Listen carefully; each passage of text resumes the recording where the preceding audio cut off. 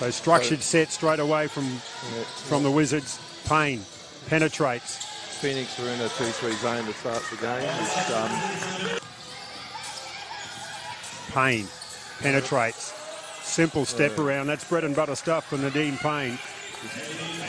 McDowell White to this other McDowell White in Haley. And they get another offensive board through Nadeen Payne, so they just got to make sure they get back to that one-shot mentality to try and pick this ball up a little bit earlier, take their space away a touch.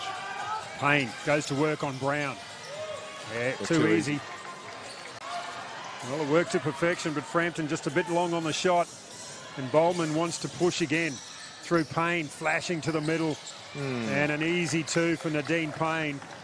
16 or 18 points a game and probably 15 rebounds, you know, so you put those things back in place and all of a sudden, it's a different story. But, everybody's got, injury issues.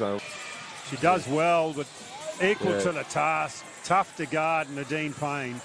Yeah, we're playing switching defence there, so he's been shooting the ball really well the last 3 or 4 weeks. Bowman, look at that for a pass to Nadeen Payne. That's just great vision from Erin Bowman. She goes baseline, strong move, open pass, good look from Nadeen Payne. Great offense, Northside Wizards.